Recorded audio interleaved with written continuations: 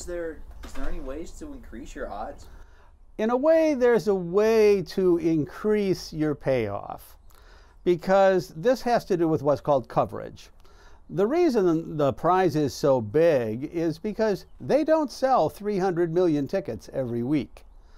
And so a lot of weeks go by where nobody buys the winning combination.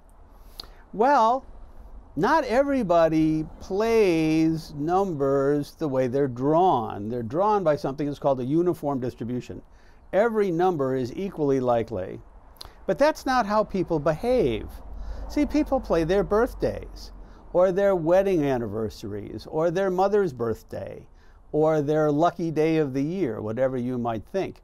This means that the numbers between 1 and 31 get chosen a lot more often than other numbers like, say, 45 or 54.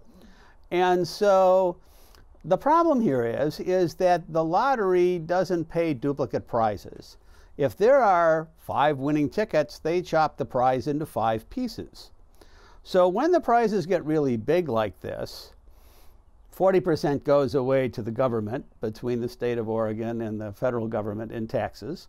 So that 1.6 billion just got down to $1 billion. If there are 2 other people with winning numbers, you each only get $300 million or so. And so when a lot more people are buying a lot more tickets, the likelihood of multiple winners goes up.